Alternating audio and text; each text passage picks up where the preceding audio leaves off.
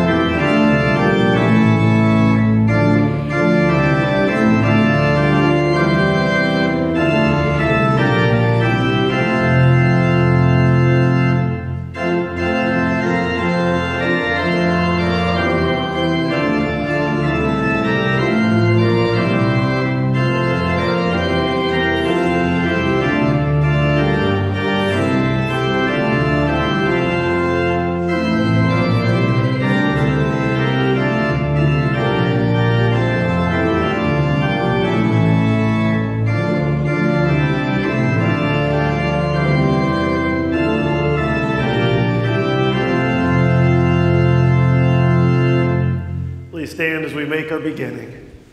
We begin in the name of the Father, and of the Son, and of the Holy Spirit. Amen. For God so loved the world that he gave his only Son, that whoever believes in him should not perish but have eternal life. For the grace of God has appeared, bringing salvation to all people. This is good, and it is pleasing in the sight of God our Savior, who desires all people to be saved and to come to the knowledge of the truth. He is the propitiation for our sins, and not for ours only, but also for the sins of the whole world. For there is no distinction, for all have sinned and fall short of the glory of God, and are justified by his grace as a gift, through the redemption that is in Christ Jesus, whom God put forward as a propitiation by his blood to be received by faith. For the wages of sin is death, but the free gift of God is eternal life in Christ Jesus our Lord. Let us confess our sins to God our Father. O giver of all good gifts, we come to you today, acknowledging our foolishness and short-sightedness. As we live in this world, we succumb to the thinking of this world, which does not always align with your thoughts. Amid the strains and stresses of life, we forget about your unfailing love for us and for all of our world. For the sake of Jesus, your Son, our Lord, forgive our sins and renew us by your love. Our God, the Father of our Lord Jesus Christ, loves and dearly blesses us with every spiritual blessing. We have redemption through Jesus' blood, the forgiveness of our trespasses according to the riches of his grace, the called and ordained servant of Christ, and by his authority. I therefore forgive you all your sins in the name of the Father, and of the Son, and of the Holy Spirit. Thank you, Jesus. Amen. The Lord be with you. And also with you. Let us pray. Lord God, you are the fountain and source of all wisdom. You made Solomon a wise king. Your Son demonstrated this wisdom in the temple. Grant us your wisdom so that we may share it in our communities and throughout the world. Through Jesus Christ, your Son, our Lord, who lives and reigns with you in the Holy Spirit, one God, now and forever. Amen. Please be seated for our scripture readings. Our scripture lessons tonight are projected on the screen before you, with our first reading coming from the Epistle of Ephesians, the first chapter, where Paul says this: Blessed be the God and Father of our Lord Jesus Christ, who has blessed us in Christ with every spiritual blessing in the heavenly places, even as he chose us in him before the foundation of the world, that we should be holy and blameless before him. In love, he predestined us for adoption to himself as sons through Jesus Christ, according to the purpose of his will, to the praise of his glorious grace, with which he has blessed us in the Beloved. In him we have redemption through his blood, the forgiveness of our trespasses according to the riches of his grace, which he lavished upon us in all wisdom and insight, making known to us the mystery of his will, according to his purpose, which he set forth in Christ, as a plan for the fullness of time, to unite all things in him, things in heaven and things on earth. In him we have obtained an inheritance, having been predestined according to the purpose of him who works all things according to the counsel of his will, so that we, who were the first to hope in Christ, might be to the praise of his glory. In him you also, when you heard the word of truth, the gospel of your salvation, and believed in him, were sealed with the promised Holy Spirit, who is the guarantee of our inheritance until we acquire possession of it, to the praise of his glory. This is the word of the Lord. In honor of Jesus and his gospel, I invite you to stand for the reading of our gospel, which comes from Luke chapter 2 and will serve as the text for tonight's message. And the child, and Jesus, grew and became strong, filled with wisdom, and the favor of God was upon him. Now his parents went to Jerusalem every year at the feast of the Passover, and when he was 12 years old, they went up according to custom. And when the feast was ended, as they were returning, the boy Jesus stayed behind in Jerusalem. His parents did not know it, but supposing him to be in the group, they went a day's journey. But then they began to search for him among their relatives and acquaintances. And when they did not find him, they returned to Jerusalem, searching for him. After 3 days, they found him in the temple, sitting among the teachers, listening to them and asking them questions. And all who heard him were amazed at his understanding and his answers. And when his parents saw him, they were astonished.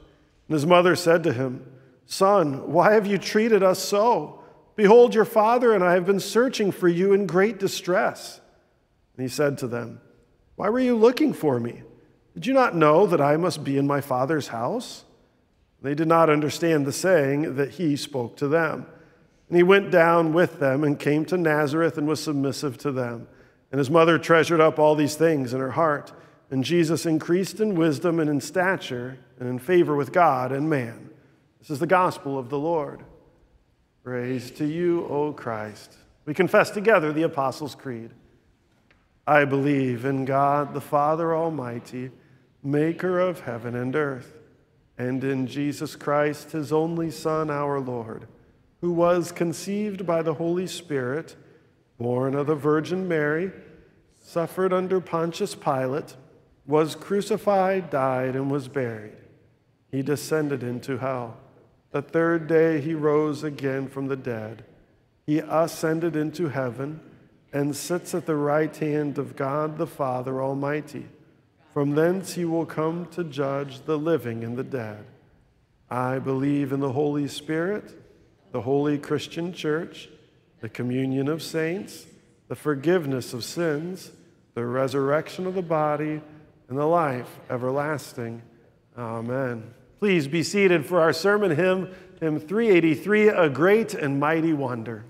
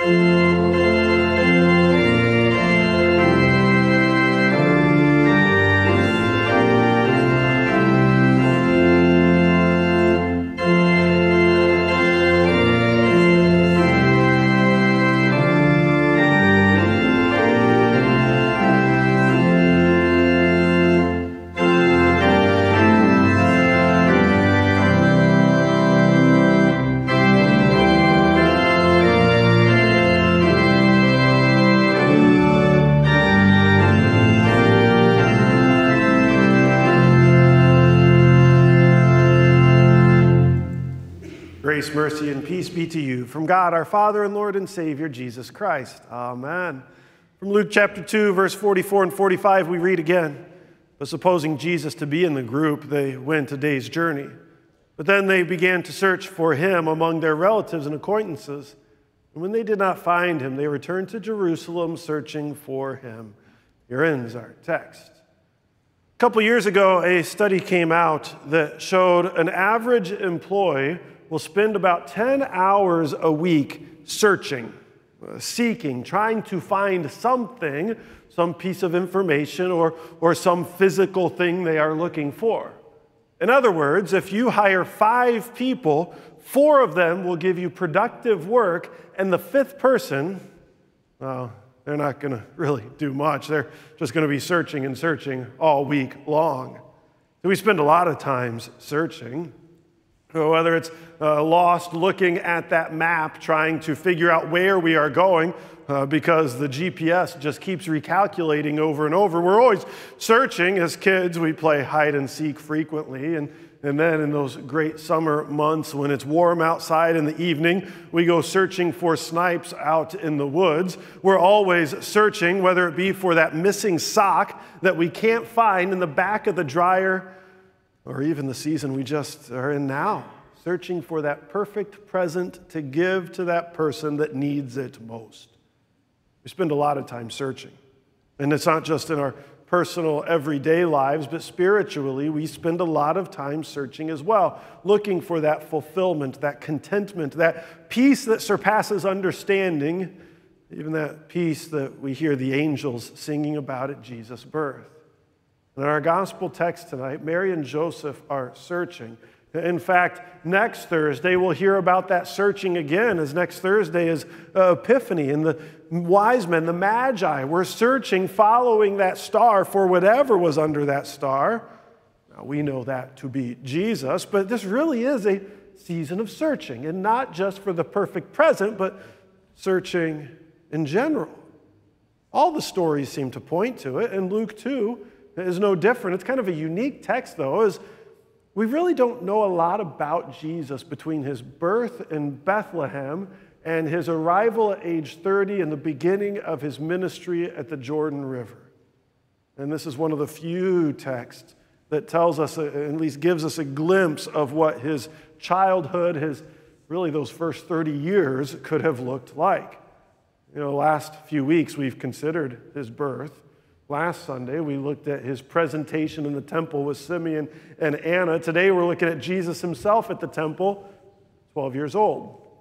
And it's an important text for us tonight because Jesus is showing us how the Israelites should live. It's showing how he fulfilled all that they were supposed to do, and in particular, being in Jerusalem at the time of a festival, at the time of the Passover. Now, Jerusalem, during the feast of the Passover, Jerusalem would just swell.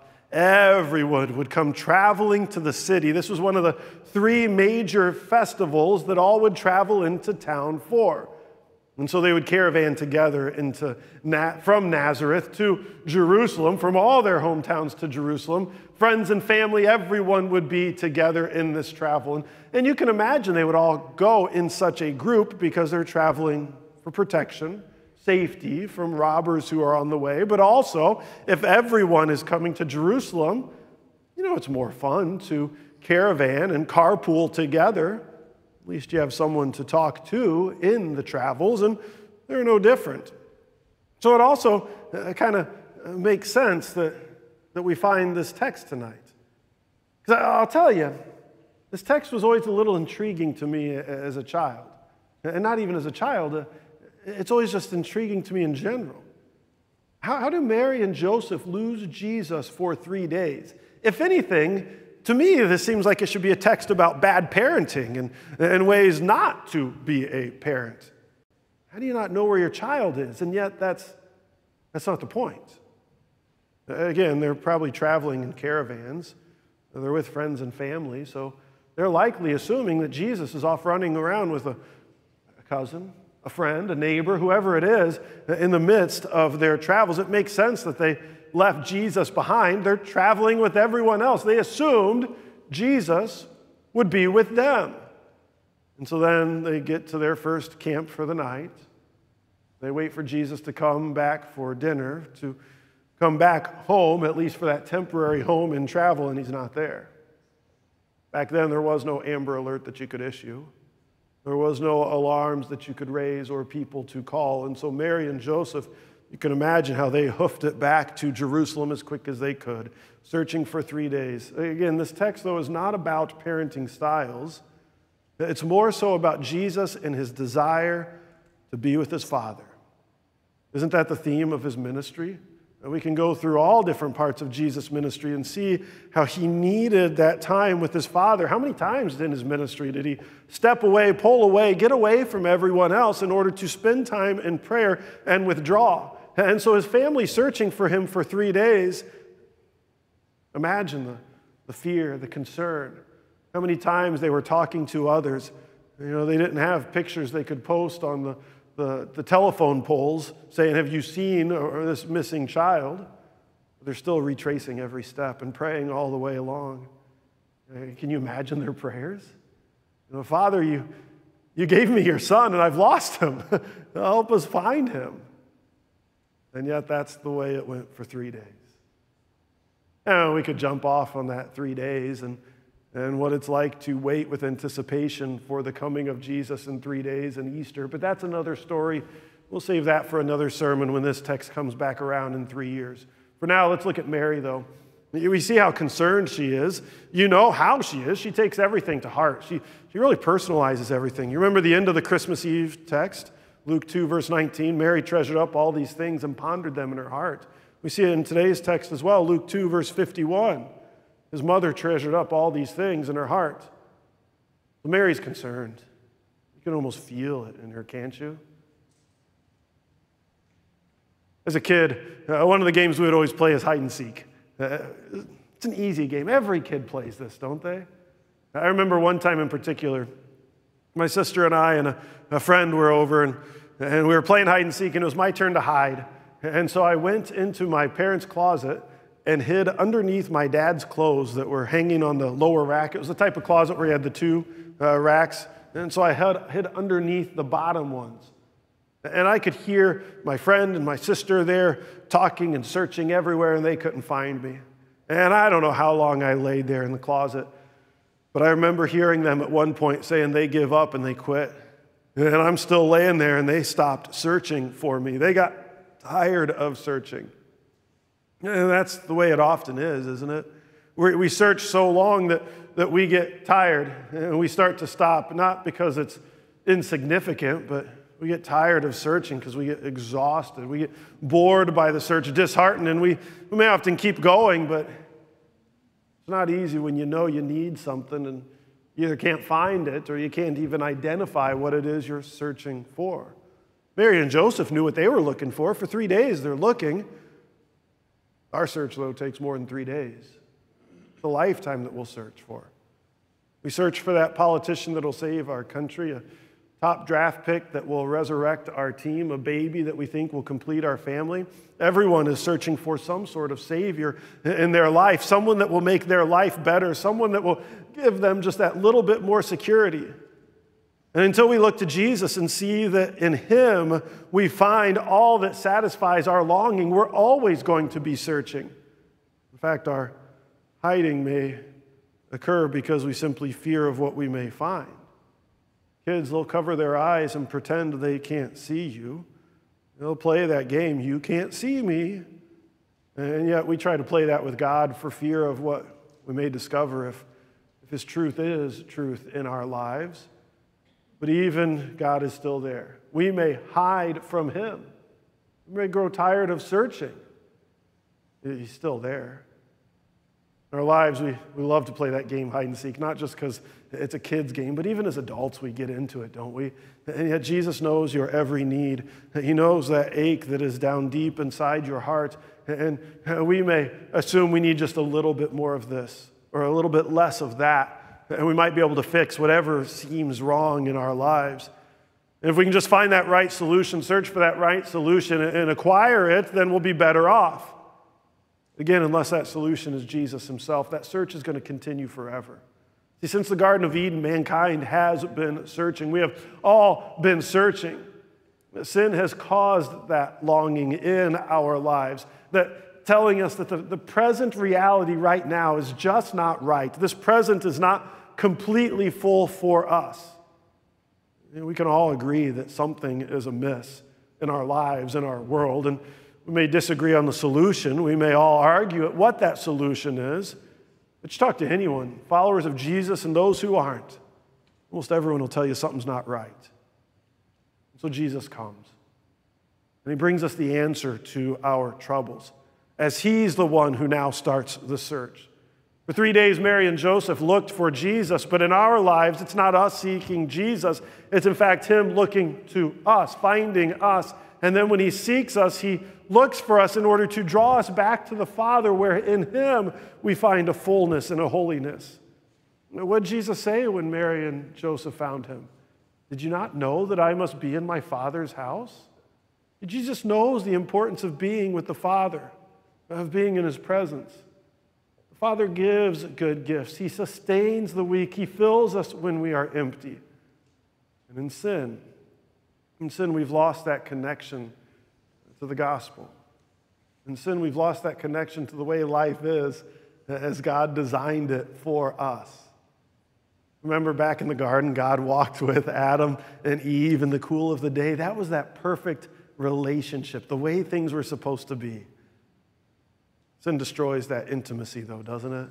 In sin, we become lost. So Jesus now starts searching. He is the one searching for us who are lost, the lost sheep, the wandering people. Jesus comes looking for you. That's the whole purpose of his coming. The Son of Man, Luke 19, verse 10, the Son of Man came to seek and to save the lost. And so our gospel for today is very fitting as the second Sunday of Christmas, even as we approach Epiphany, the day the Magi search and find Jesus to bring gifts. It's fitting as we find Mary and Joseph searching for Jesus, even as we all look for that star, that light, that place that we are longing for. Because throughout Scriptures, we find people always searching. Job, remember him, Job searching for answers. Moses, he and all the Israelites are searching for the promised land. Saul is searching for Christians to persecute. Jacob is searching for a wife and finds Rachel, and even when he marries Leah, is still searching for Rachel. Samson, he's trying to chase down all the Philistines. Jesus, he's no different. He searches for you. Even more, Jesus searches for the Father's will and follows that will completely to the cross, where there at the cross he searches and finds your sins that are placed upon his shoulders. And in Jesus, on the cross, our searching finally ends, as in him, at that moment, we are reconnected with the Father. And in his resurrection, we are assured that connection continues for eternity. So as we begin this new year, what are you searching for? What is your New Year's resolution that you're hoping to obtain? And I'm not saying it's bad to have New Year's resolutions. We should always seek to improve our lives and become better stewards of all that God has given to us in whatever aspect of your life could use improvement. But until you find Jesus, more so, until Jesus finds you, we're always going to be searching. We may search for salvation. We may find it or seek it among the struggles, the desires, the addictions, even the fears that we have as we look for salvation from all of those. But Jesus comes, and he sets you free, and he searches for you and satisfies the desires of your heart. Amen. And now may the peace of God that surpasses all understanding keep your hearts and minds together with Christ Jesus our Lord. Amen. Before we move into the thanks for the offering, I really should apologize for not giving a warning before putting the picture of the snake up there. I at least saw a few of you turn away at that moment, and I should know that by now. So I apologize for that without giving you the warning beforehand. And with that said, we do thank you for your tithes and offerings. As you give in the box in the narthex, as you give online at stpaulnapoleon.org/giving, however you give, we are grateful because through your offerings, we as a congregation, both locally and throughout the U.S., Continue to help people in the midst of their searching see that Christ has come for them. And so we thank you for your partnership and ministry, especially as demonstrated through your offerings. Let us now join together in our next hymn, Infant Holy, Infant Lowly.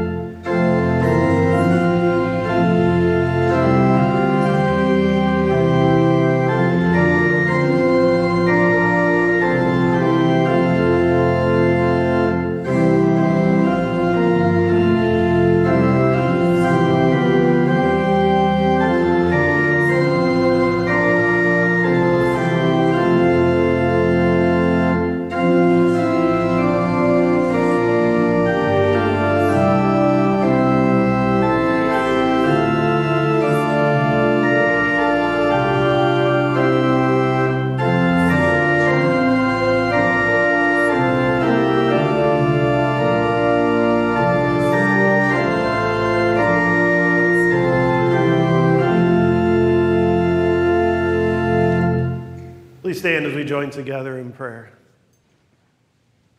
We pray, Heavenly Father, you sent your Son to seek and save the lost. And while we continually lose our way and become lost in our sin, you relentlessly search for us to restore us. So grant us rest from our searching and help us to see you and how you have come to us through the cross. For you, Lord Jesus, you continually withdrew to spend time in the temple with your Father. As you did, you demonstrated what was most important in life, connecting with the giver and sustainer of all life. And so not only did you demonstrate the importance, but you made it possible for us. So we pray that you would continue to seek us and connect us to the Father, that we may fully receive your gifts to us, gifts of life and forgiveness. And so as we gather this evening, we pray for all who are ill or hospitalized. Comfort them, care for them, give them peace from the struggles that they face. As we especially pray this evening for Jim Fouts, Matt Von Sagren, Tom Tassler, Don Hergy, Carolyn Sonnenberg, Dennis Mosier, Lee Hetrick, Wendy Feit, Jane Heffel, John Glick, Mark Spees, Noah Buchenberg, Randy Radel, Bob and Evelyn Long, Julie Reese, Pam Nagel, Zach Bowers, Dick Henricks, Peggy Wendt, Carol Sonnenberg, Jake Wolford, Sheila, Peg Roush, Eric Roars, Sarah Dishong, Gwen Moss, May Byrne, Cheryl Doyle, Lena Smith-McQueen, Taylor Dickinson, Nancy Dravis, Brooke Craig, Monica Nye, Cindy Berg, and Mylin Pham. We also pray for comfort for families who grieve, especially for the family of Norma May Eldridge, who is the mother to Brenda Zook, and to the family of Bonnie Amsbaugh, who is the mother to Chris Spicer.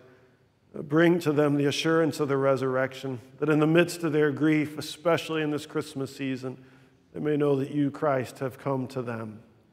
We pray for our nation, that as we continue to search for resolution, for a removal of conflict in our midst, that you, Jesus, would be that answer. Care for, guide our leaders, and give to them wisdom. Likewise, use your church to be that outpost of hope in the world in which we live.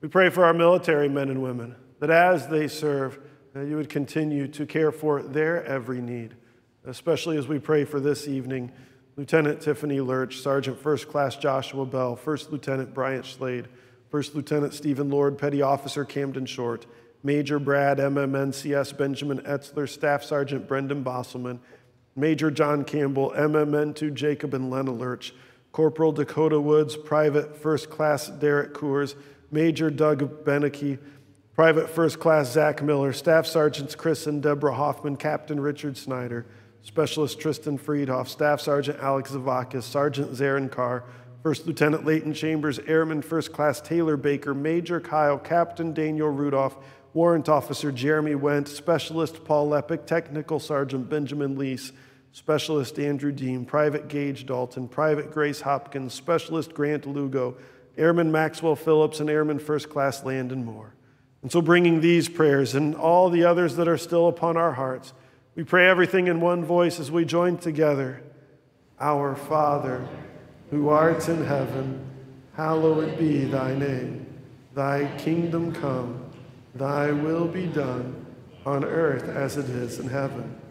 Give us this day our daily bread, and forgive us our trespasses, as we forgive those who trespass against us. And lead us not into temptation, but deliver us from evil. For thine is the kingdom, and the power, and the glory, forever and ever. Amen. Receive the blessing of the Lord. The Lord bless you and keep you. The Lord make his face shine on you and be gracious to you. The Lord look upon you with favor and give you peace. Amen. We join together in our closing hymn, Joy to the World.